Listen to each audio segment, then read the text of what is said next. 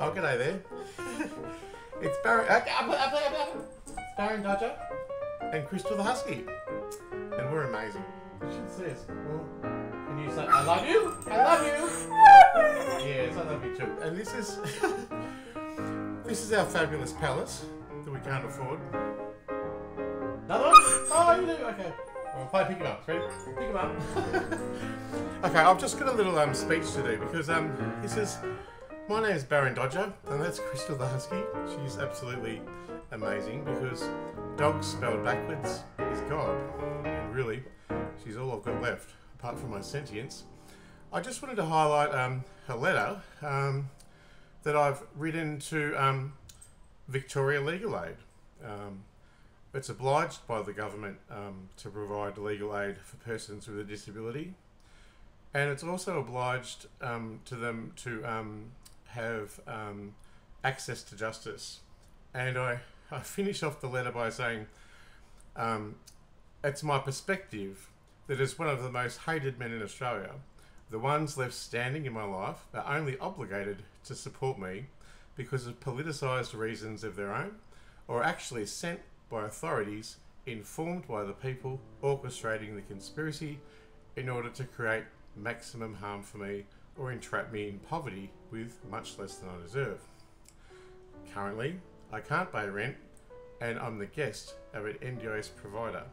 Otherwise, I'm utterly homeless with no legal rights, no human rights. I struggle on my own, addicted and neglected without care. Now that you know that you are unable to oppose this conspiracy to pervert the course of justice, because it's so huge that it would adversely affect your own prosperity, reputation or finances, how do you plead for refusing to help me? And this was sent to a guy called Graham Wells. Hi Graham, of Victoria Legal Aid. And this is the letter that I sent him. Dear Graham, I have the following issues, and there's listed in how many points? There's 35. 1. Refusal to report human rights abuses. My pleas to report documented human rights abuses have fallen on deaf ears, leaving my cries for justice unanswered. Number 2. Protection of Steve Iasonidis. I feel abandoned as authorities protect Steve Iasonidis, my former fiance, leaving me vulnerable to his actions and influence, and he's now threatened to kill me and my dog. Number 3. Forced homelessness. The cruelty of forced homelessness has stripped away the comfort and security of a stable life. Number 4. Prolonged exposure to family violence. Every day I endure in poverty is another day I endure the torment of a prolonged exposure to family violence, a never-ending nightmare. Number 5. Refusal to report police corruption. Despite witnessing corruption within the police force, my attempts to expose it have been met with blocking me and resistance. Number 6. Blacklisting and ministerial assistance. A blacklisting scheme prevents me from reaching out to a minister for much-needed assistance, compounding my isolation. Said by not mentioning people I'm not allowed to in a court order. Number 7. Unfair financial rulings. Unjust and illegal financial rulings have cast me into a cycle of poverty with no access to the law or equality. I'm banned at AFCA. Number 8. Rejection of public interest disclosures. My eligible public interest disclosures have been coldly rejected, stifling my attempts to bring crucial matters to light. Number 9. Lack of support for essential services. The absence of support in accessing vital services like psychologists, psychiatrists, financial counsellors, drug and alcohol counsellors leaves me grappling with these challenges alone. Number 10. Ignoring cognitive brain impairment.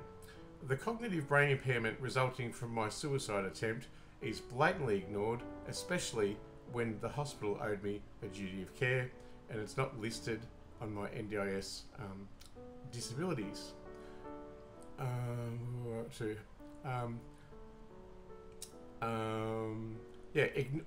Condoning violent attacks. The condoning of violent attacks within a hospital by a contracted government thug sent to intimidate me is an unforgivable betrayal of trust that the hospital and police were in on. Number 12, untreated ADHD leading to addictions. The neglect of my ADHD diagnosis, left untreated, has paved the way for the development of destructive addictions. Having ADHD and not having your medicine is like having cancer and being refused chemotherapy. Just because it's invisible doesn't mean it shouldn't be treated. Number 13, advocacy for ineffective solutions. Advocacy for ineffective solutions, like sending me to places where no meaningful help is provided, further deepens my despair. 14, suffering as a survivor. As a survivor of child sexual abuse, I carry the heavy burden of past traumas that continue to haunt my present. 15, drugging and sexual assault. The horrors of being drugged and sexually assaulted have scarred me, leaving me emotionally and physically damaged. 16, under investigation at home. Being under constant investigation by government authorities who I have filmed outside of my home is an invasion of my privacy and an additional layer of distress. 17, chased out of town by police. The absurdity of being chased out of police catchment areas and out of my home into the world, despite having a clean criminal record and a disability, adds to my sense of injustice. Denied owed settlements. The denied owed settlements, particularly from Iasonidis, of $500,000, further perpetuates the injustice that I endure. 19. Non-payment of work cover cases. The non-payment of not only one, but 2 work cover cases leaves me financially crippled and without the support I deserve. They rejected it on account of I'm not a worker, but I've got a federal court document satisfied that I was employed by DSS. But when is a fact, when you get the money? 20. Malicious destruction of business. The malicious destruction of my business website robbed me of my livelihood and any sense of stability, and at once destroyed my electronic signature. 21. Being banned from AFCA. Being banned from seeking resolution at AFCA restricts my avenues for financial complaint resolution. 22. Refusal by Australian Human Rights Commission to investigate. The refusal by Australian Human Rights Commission to investigate my documented human rights abuses is a betrayal of the very institution meant to protect individuals like me. They also free-kicked a case to the opposition and lost me $1 million settlement, which wasn't the opposition's thing at all. It was actually the Australian Human Rights Commission putting an end to it, which describes how the federal government is my nemesis, because once they were out of the way, I did get a settlement from those people a long while ago. 23. Differential treatment. The stark differential treatment I receive compared to others is a constant reminder of the systemic biases working against me. 24. Unacknowledged altruistic contributions. My altruistic contributions to society over 30 years, given in the service of others, remains unacknowledged and leaving me feeling unappreciated. 25. Enduring V2K audio harassment. Daily endurance of V2K audio harassment and audio sound blasting is a relentless form of psychological torture, a haunting reminder of the cruelty that I face. 26. Refusal from Prime Minister's office. The Prime Minister's office callously refuses to acknowledge my predicament, ignoring the desperate need for a meaningful response. 27. Deceitful handing of FOI requests by the Office of Prime Minister and Cabinet. The Office of Prime Minister and Cabinet's deceitful handling of my Freedom of Information request, initially citing it from the OAIC as voluminous and complex, only later to claim no documents exist, further erodes my trust in the system. 28. Nearly finished. Lack of legitimate response from the National Anti-Corruption Commission. The National Anti-Corruption Commission's failure to provide a legitimate response to my corruption complaint underscores the lack of accountability from within the system. 29. Refusal of assistance from Orange Door. The refusal of assistance from Orange Door, an organisation meant to address family violence, leaves me without a crucial support system. 30. Refusal of assistance from recognised organisations. VIMIAC, Mental Health Legal Centre, Mental Health Community Centre, Sane Australia, Beyond Blue, Victoria University, and many other recognised organisations are fully aware of my political stitch-up and situation and have coldly refused assistance, leaving me to navigate the storm alone. 31. Systemic and political attack on finances. Systemic and political attacks on my finances have left me economically crippled, with financial stability continually undermined by calculated and politically motivated actions. 32. Failure of 2 work cover cases with absurd reasons. The failure of not 1 but 2 work cover cases adds to the absurdity of my plight, with reasons cited such as claiming I was not an employee for the purposes of the SRC Act. This despite possessing a federal court document explicitly stating my employment with DSS, leaving me in a Kafkaesque struggle for the compensation I rightly deserve. 33. Persecution spanning years since my autobiography publication. The relentless persecution I face after my autobiography, Recovered Not Cured, A Journey Through Schizophrenia, was published by Allen and Unwin, I face has spanned many years, ever since the publication of it, which chronicles my recovery from the diagnosis of schizophrenia. The act of sharing my journey, meant to inspire hope, has become the catalyst for years of targeted persecution, adding an extra layer of cruelty to my ongoing struggles, and after being psychometrically profiled, my vulnerabilities have now been weaponised against me, which is a cruel and abhorrent way to treat a person who's already known to be suffering. 34. Vilification by the Herald Sun and the Age leading to unlawful intermination. I faced vilification by the Herald Sun and public humiliation, a workplace I was once a part of. This unjust article portrayed led to my unlawful termination from the Age. It was called My Descent into Madness, How Schizophrenia Stole Rich Mclean's Mind. And I was quite happily working at the Age at that time. It leaves me without a fair, equitable, just or legal settlement to rectify the damages caused by this wrongful dismission. 35. This is the last one, okay? The betrayal after 3 decades of altruism. 3 decades of advocating for others in altruism, caring for marginalised people, have resulted in an astonishing betrayal. Dozens of organisations and institutions, along with hundreds of individuals and my colleagues, have forsaken my quest for justice, revealing a profound and heartbreaking betrayal after a lifelong of selfless dedication. So that is an email to Graham Wells of Legal Aid.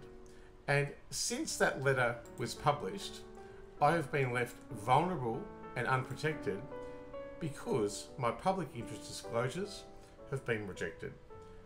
Now, as a person who is obligated to call out corruption for the sake of humanity and democracy, regardless of who's in power, it has always been something which I've felt I have to do. And for speaking the truth, I've been absolutely crucified, and now I'm a targeted individual of the Australian government, earmarked for destruction. But seeing I have now been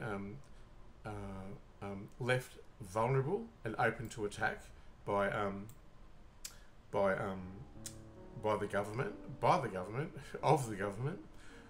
the police have now arrested me, and I'm not allowed to say what for, but it's fairly innocuous. And I have been detained, interviewed, arrested, and charged.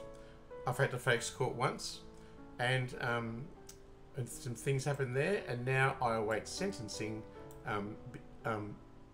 at court for this indictable charge, which is actually pretty serious. If you knew me, and they do know me, they know it would be ridiculously inert. But anyway, I'm in a difficult situation of facing criminal charges. I've been charged with criminal charges, but I'm facing jail.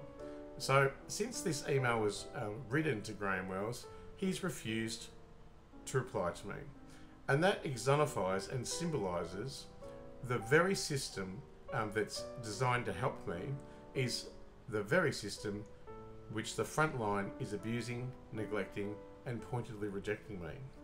So I saved off the letter with it's my perspective that as one of the most hated men in Australia, the ones left standing, i.e. Graham Wells from Legal Aid, are only obligated to support me because of politicised reasons of their own, or are actually sent by authorities informed by the people orchestrating the conspiracy in order to create maximum harm for me or entrap me in the poverty with much less than I deserve. Currently, I can't pay rent and I'm the guest of an NDIS provider, otherwise I'm utterly homeless.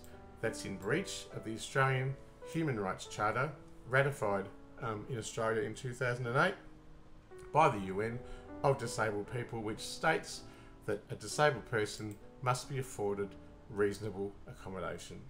It also states that the government should provide a disabled person the avenues to justice. Unfortunately for me, it's extremely difficult to get the government, or anyone in the government, to do anything for you because I'm systemically profiled. I've suffered literally a murder, persecuted to death, and then spent 3 years being utterly forsaken, squatting or homeless, and now as a rejected whistleblower, I've been arrested. No one's worried. Life's going on, and I'm tied to the tracks, and the train's coming along, and when it hits me, I'm going to be imprisoned in a prison, and no one's worried. Why? Because, you know, I've been character assassinated. So yeah, it's a difficult situation.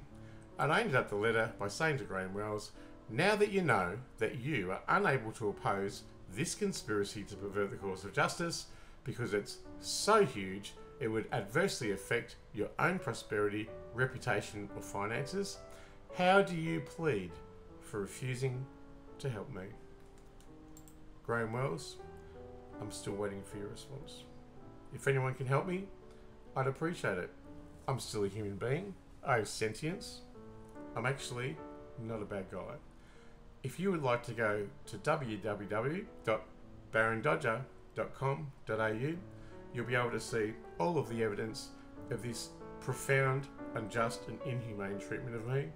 And if you can help, please do. But if you can't, please just don't hurt me anymore. Thanks for listening.